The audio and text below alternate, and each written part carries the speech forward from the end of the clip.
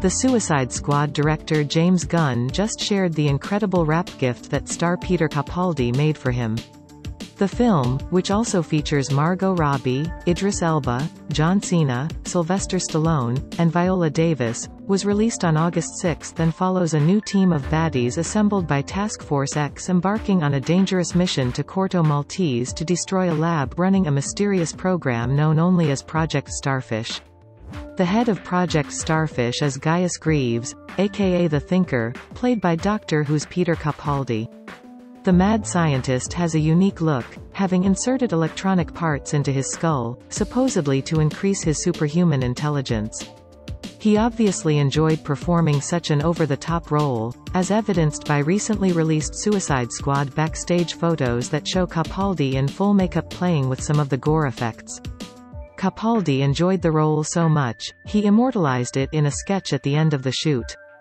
On his Twitter, the Suicide Squad director James Gunn shared the portrait, which Capaldi drew on a page of the script and presented to him as a rap gift.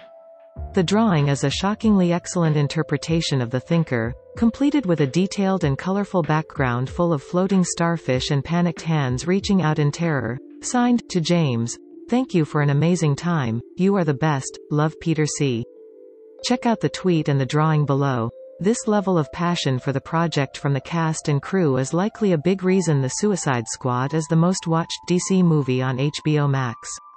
This must have taken Peter Capaldi hours, considering it's even more detailed than the actual character poster for The Thinker that was used to promote the film.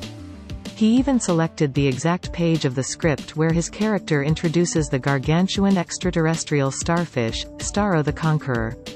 The drawing really shows how deeply everyone on set understood the colorful, busy aesthetic of the Suicide Squad.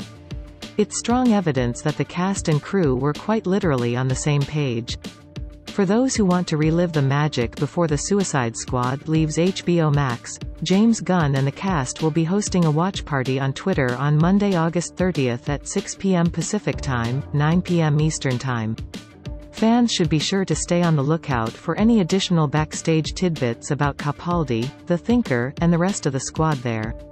Source: James Gunn.